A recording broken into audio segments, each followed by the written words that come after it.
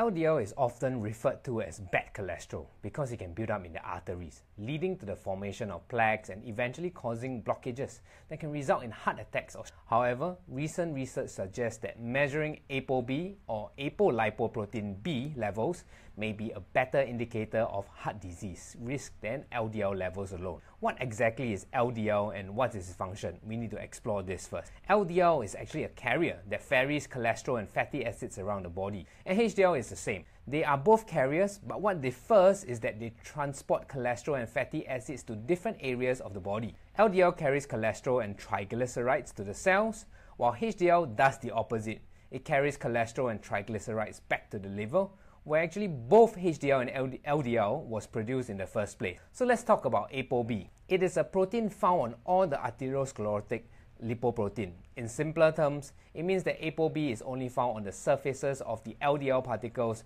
that will cause arteriosclerosis or narrowing of the artery via building up of the plaque on the arterial wall. Doctors often prescribe statin to lower the LDL levels to reduce the risk of heart disease. However, studies have shown that in some individuals, ApoB levels remain elevated even when LDL levels are effectively lowered by statin therapy. Monitoring ApoB levels can help identify individuals who may still be at risk despite having seemingly normal LDL level. I recently took a blood to measure my LDL levels, and it shows that my fasting blood LDL levels is 3.91 millimoles per liter. In Singapore, where I reside, I will be considered having borderline high levels according to the Health Promotion Board here. And there's a really high chance that I will be put on statin. So thankfully, I also measured my ApoB levels, which is 0.85 gram per liter. If I convert that to milligrams per deciliter, that will be 85. And a healthy range will be values under 90.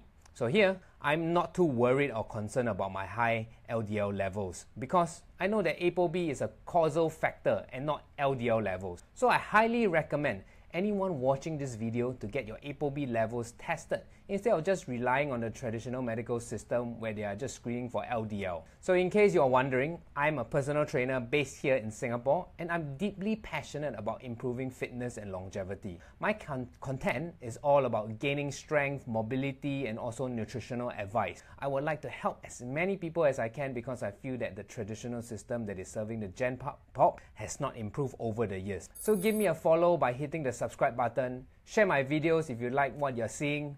I'll see you in the next one.